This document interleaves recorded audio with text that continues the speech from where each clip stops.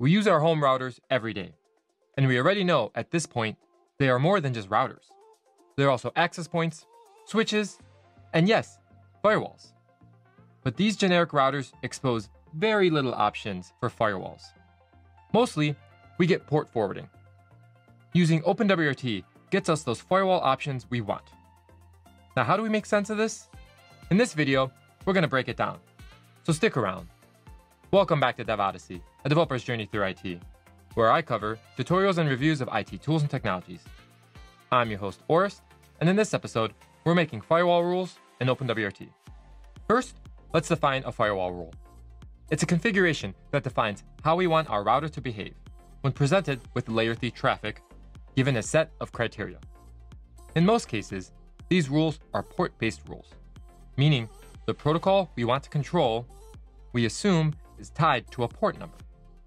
For example, HTTPS uses port 443. This is not always the case. It's an assumption we make, as that is the standard. New firewall technology, or next-generation firewalls, are layer 7-based firewalls, and can create app-based rules that allow you to control the traffic not based on the port number, but based on the protocol. This is due to packet inspection that can tell what type of traffic the protocol is, regardless of the destination port. This is a more secure way of creating rules, but for this video, we won't be covering that. As it stands, a generic firewall lets all traffic out, no matter what. Most of the time, you don't need that, as you'll only need to use a subset of the 65,535 ports available. So why not lock it down to the ones you need? Doing so, this helps prevent security holes and data leaks from your network, and potentially stop viruses and malware. Now, this isn't the end-all be-all. This is just another layer of security that encompasses the overall strategy of defense in depth. The more security layers you have, the better.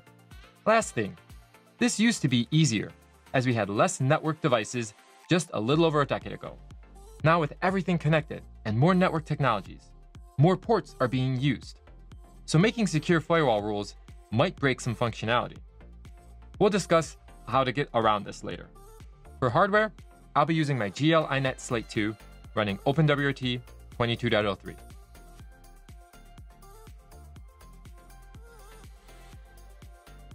Let's jump right in and talk about OpenWrt firewalls.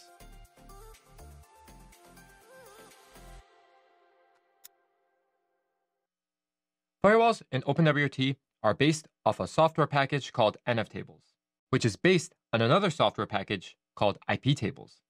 They share the same core concepts, which we'll get into right now. First, let's log in, and then navigate to Network, then Firewall.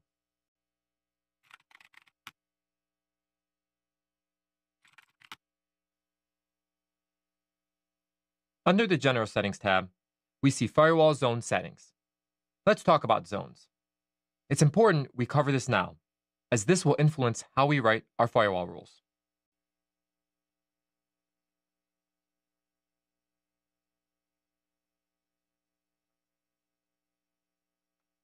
A zone is a logical area that we assign network interfaces to, and therefore, different networks. This zone concept is not shared by all firewall technology, and generally is associated with Linux firewalls. With zones, we can control the following: input, output, and forward.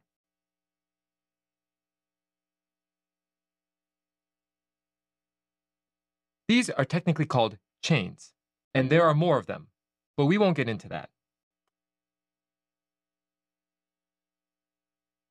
Input controls traffic going into the zone from the outside. Output controls traffic leaving the zone from the inside. And forward controls traffic going to different networks within the zone.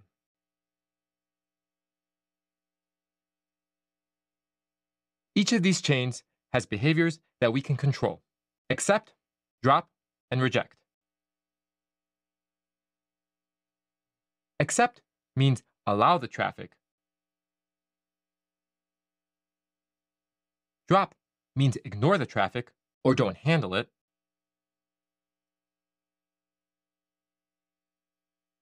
And reject means to deny it or tell the source that the traffic was blocked.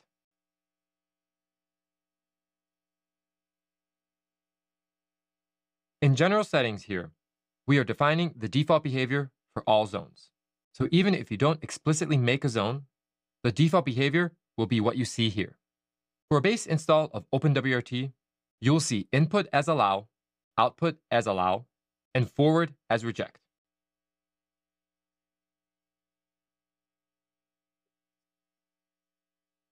Moving below to the zone section, we can define these same chains with default behavior for each zone.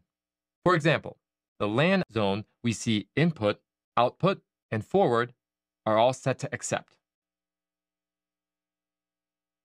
This basically means let everything through. And because these are defined on the zone, they will supersede the general zone settings we talked about earlier. To the left, under zones, we see zone forwardings.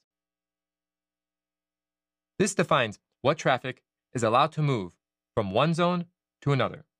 Don't get confused with the forward chain in the zone. Forward chain is for network-to-network traffic in the same zone. Zone forwardings is for traffic between two different zones. This is a zone forwarding we want, because this is what gives our LAN access to the internet. Let's edit one of these zones to get a closer look.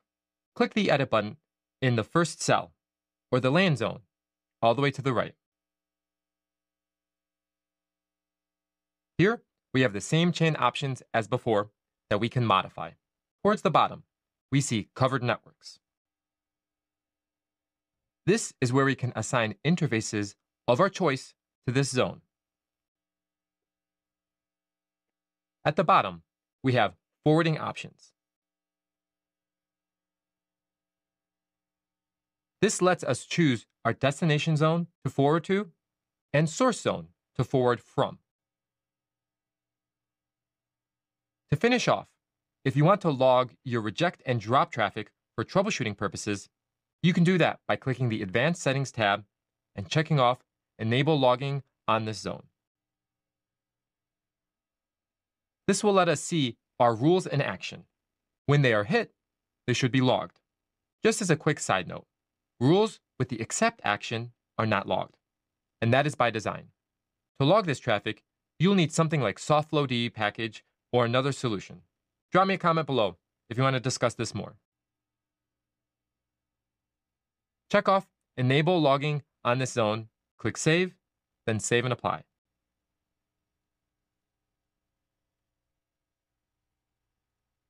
Next, edit the WAN zone.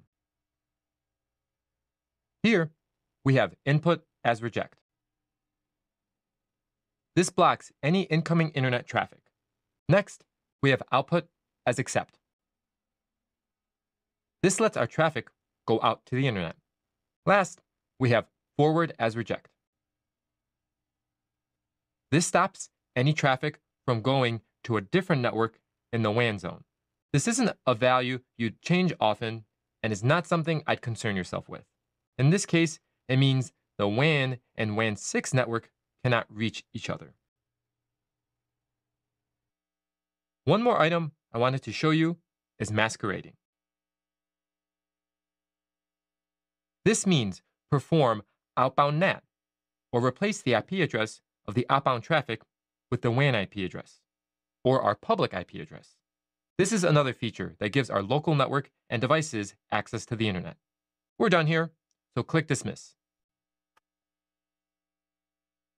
Now that we have covered that, let's talk about why these defaults are important before looking at firewall rules. This default behavior is important because this defines how we will write our firewall rules. For example, if we wanted to write a rule to block outbound traffic on port 1234 in the LAN zone, we'll have to write a reject or drop rule. That's because by default, this traffic is allowed as per our zone policy discussion.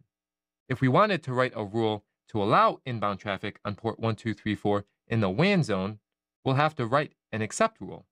As you'd expect, that's because the input chain is to reject by default. With a solid understanding of zones, we can move to the firewall rules. Click the Traffic Rules tab toward the middle top. The first thing you will notice is that all of these rules are for the WAN interface. Looking at the right, you will see that they are all except input rules. Given what we just covered, this makes sense. That's because the default action for the input chain is reject. Therefore, any rules we write for this interface should be actions that are not reject, such as accept or deny. Otherwise, writing any additional reject rules on the input chain would simply be redundant. Let's create our own example firewall rule. For this rule, we'll create a drop ping rule for the LAN zone using the input chain. As we saw earlier, the default input chain action for the LAN zone is accept, so it would only make sense to make a drop or reject rule for the input chain. To create a new rule, scroll down and click Add in the bottom left-hand corner. In the new pop-up, we have our rule parameters to create a new rule.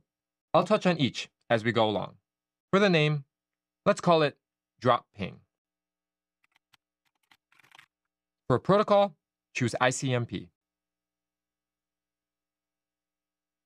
For source zone, choose LAN. For source address, leave this as empty, as this means the rule will apply to all IP addresses in the LAN zone networks. For destination zone, set to device input. Since the zone is defined by the router, any rules filtering traffic destined for the router belongs in the input chain. For destination address, leave it as empty, as it's not necessary. At this point, it's implied to be the router's LAN IP address, based on what we already defined. Lastly, for action, choose drop. Click Save at the bottom right-hand corner of the pop-up.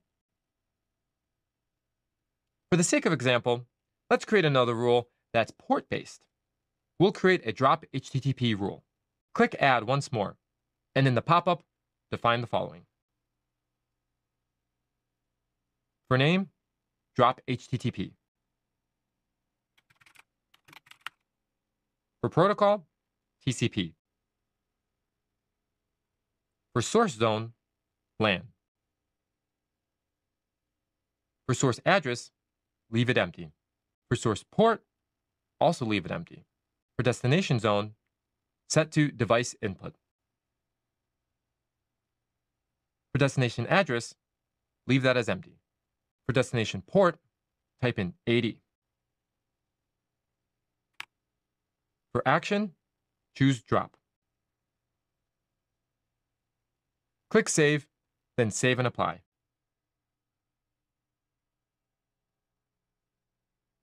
Now that we've created these two rules, let's test them out. To watch our rules in action, let's log in over SSH in the terminal.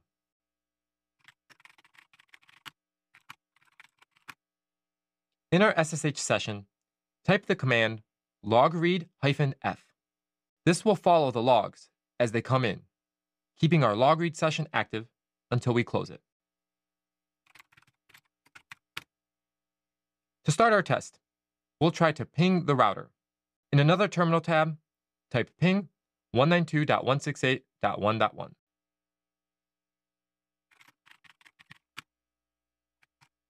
As expected, we don't see any ping responses. Looking at our logread session, we can see entries for the drop ping rule recreated, along with the source, destination IP, and other traffic information.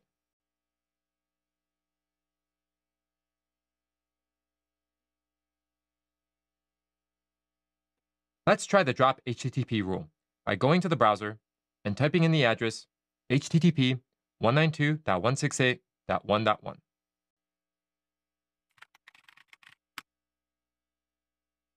As we'd expect, the site shouldn't load. Looking back at the logread session, we also see entries for the drop HTTP rule we created, along with similar traffic data.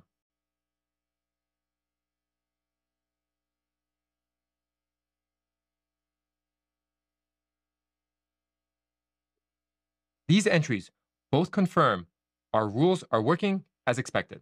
And there you have it. We've covered and tested the basics of firewalls and rules in OpenWrt. Now that we know how to create firewall rules, what are the firewall rules we should be creating? In general, creating an allow list is best practice versus a deny list, like in this example. By this, I mean create firewall rules to explicitly allow traffic, rather than to deny it, as allow lists are easier to create and manage than deny lists. To implement this, we would set the default policy for each chain in the zone to drop and create firewall rules in the traffic rules tab to choose what traffic and hosts we want to communicate with. That's beyond the scope of this video, but I figured I'd at least explain this best practice. Thanks for following me in my journey. I really appreciate it.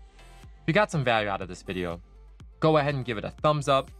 And if you like this type of content, and other content around IT technologies, networking, security, and more, go ahead and subscribe to my channel and click that bell for notifications so you don't miss the next video. Want to see a best practices firewall and rules video? Like how I'd set up my home network? Drop me a comment below and we can discuss it. Thanks again, and I'll see you in the next video.